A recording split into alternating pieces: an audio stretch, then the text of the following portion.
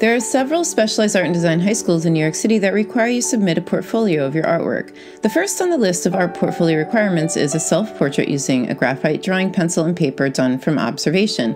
These are our top 5 tips for drawing your self-portrait for your art portfolio. Number 1, draw from a mirror. Self-portraits will turn out best when drawn from life, and using a mirror is one of the best ways to achieve realism. Place a mirror directly in front of you and your drawing surface. Take a photo when you have the angle and expression that you like to refer back to in your position later on. Many students use a 3/4 view where your head is posed about halfway between front and profile views. Also, play with the lighting source to enhance the light and shadows you see. Number 2, start with a contour drawing.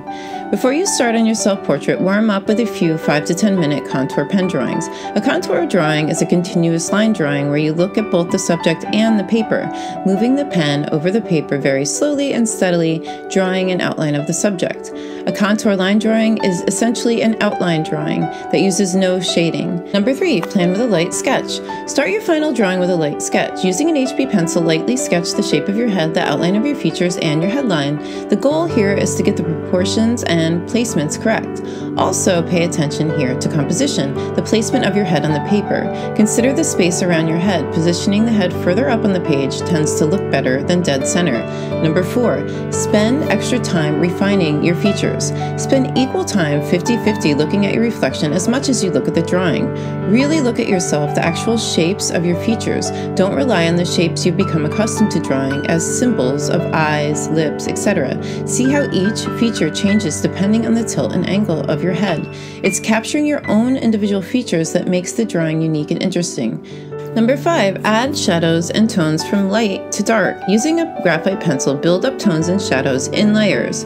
Use straight or rounded motions to draw on the paper. Do not smudge. Start to add tones and shadows with an HB pencil, then gradually use the softer, darker pencils, meaning 2B to 6B, as you progress.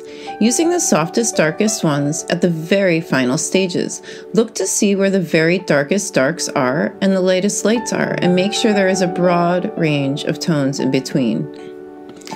And here's a bonus tip. In your sketchbook, practice drawing each feature separately in varying angles. Closely study each part one at a time and see how they differ depending on the angle.